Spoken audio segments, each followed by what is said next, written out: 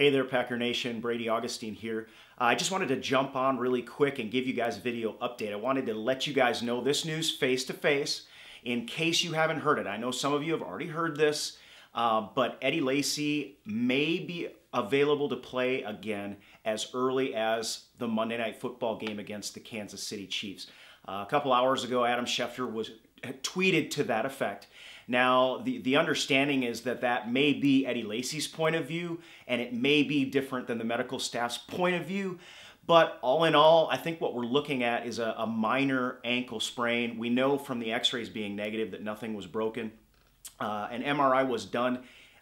We haven't heard results from that, but we must anticipate that there isn't any major ligament or any tendon damage, or we would be hearing different news. So anyway, I thought that was great news. Wanted to let you guys know face to face. But there's more to it to me than that, because, would it be better for Eddie Lacy to have this extra day of rest and then play in the Monday night contest, or would it be better for him to have an extra week of rest? Okay, so that's one of the things that got me thinking about is I would not be nearly as comfortable if it wasn't for how well James Starks played against the Seattle defense.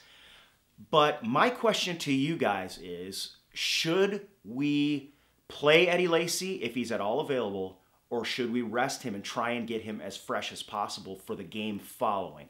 That's my question to you. Go down below. In this post, I'm going to put a poll, head-to-head poll up to that effect. I want to know what Packer Nation has to say about this issue. Should we play him if he's available, or should we rest him and be conservative?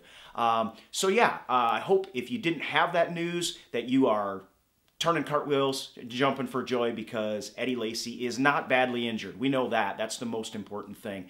And yeah, go ahead and leave me a comment.